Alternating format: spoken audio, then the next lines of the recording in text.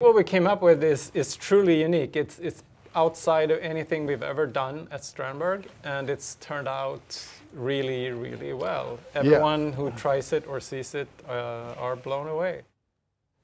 I'm here with world-famous photographer and not as famous musician, Ola Schaller. It's true. It's true. I was a big fan. I followed you as a photographer. I stumbled on a workshop here in London. That's right. And I read up on you for the first time and realized you were a guitar player. When we were talking in the workshop and I said, what do you do? And you were like, I build guitars. I was like, We had conversations that led to this. It's really fired me up to wanting to start playing again, because I used to play from a very young age, and I got into the industry at around the age of 19. I started writing music for films and TV. I've had this like 7-8 year hiatus where I went around the world and built up my photography career. And I feel like it's time for me to get back in the hot seat. And I've now got the perfect instrument to do so.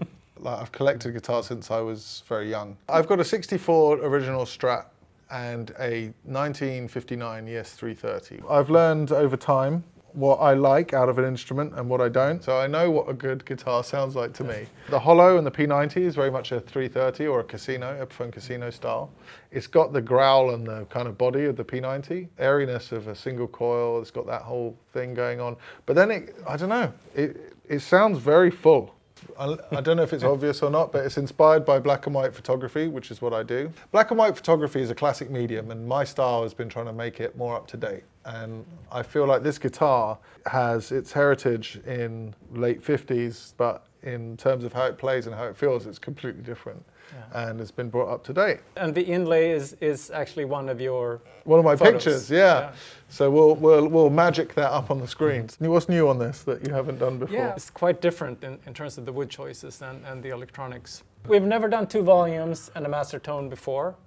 We've never put the switch up here, which is kind of vintage E. I think we're both kind of blown away at how well everything worked. Yeah, I don't think there's a guitar with this spec. No, for sure. Like, for sure. We have done well with the sound of this. Yeah, I guess we're going to hear what it sounds like now.